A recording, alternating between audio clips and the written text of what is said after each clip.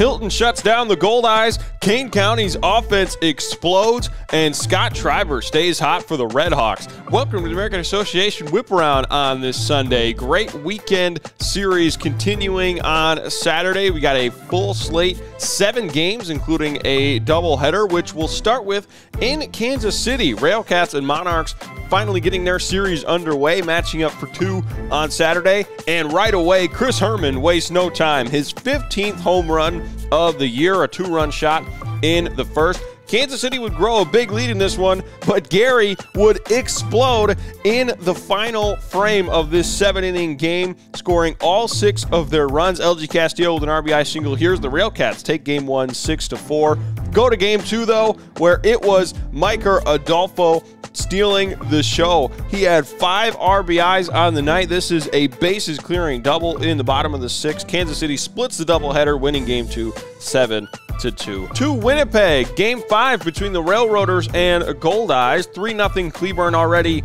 in the 3rd. Mark Garaviotis brings home 2 more with this double all the way to the corner in left. And then on the mound, Kevin Hilton, outstanding. 8 innings, just 1 hit, no earned runs, a couple of strikeouts, as well as the Railroaders take game 5 11-2. To Kane County, where this one got out of hand early for Sioux Falls. Bottom of the 1st, Jonah Davis, one of 2 home runs for him on the night. He had 5 RBIs. He's up to 14 home runs on the season.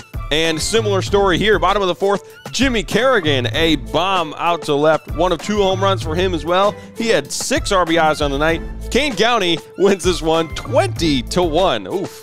To Lincoln, game 2 between the Milkmen and Salt Dogs. 2-0 Milwaukee in the first. Luke Roscom, back-to-back nights with a home run for Roscom. He ties it up with this 2-run shot. But from there, the Milkmen would take it. 3-2 they lead in the top of the 4th. Cambalego drives home 2 more with this single. The Milkmen go on to cruise in this one by a 9-2 final.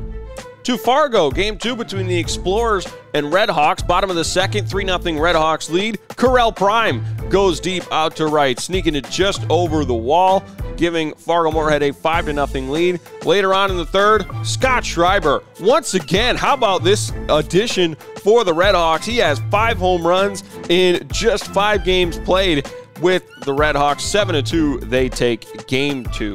Finally, to Chicago, game 2 between the Dockhounds and Dogs after Lake Country took the opener. Bottom of the 2nd, Dylan Rosa, after he hit his first Dogs home run on Friday, he does the same thing on Saturday. And bottom of the 3rd, 2-0 Chicago leads.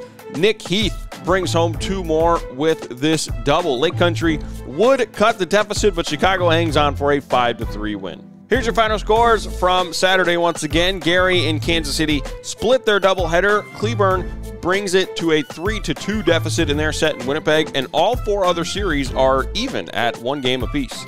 Tonight, we've got a full slate of action all in the daytime. 5 of the 6 games getting started right around that 1 p.m. window, and 1 late afternoon game, the finale between the Dockhounds and Dogs in Chicago. And one final reminder, we've got the All-Star Game festivities getting underway tomorrow night, the Home Run Derby, and then, of course, the All-Star Game taking place at 6:35 on Tuesday night. Go to MilwaukeeMilkmen.com/All-Star Game for a full schedule of events, and tune into the game as well as the Home Run Derby at AABaseball.tv.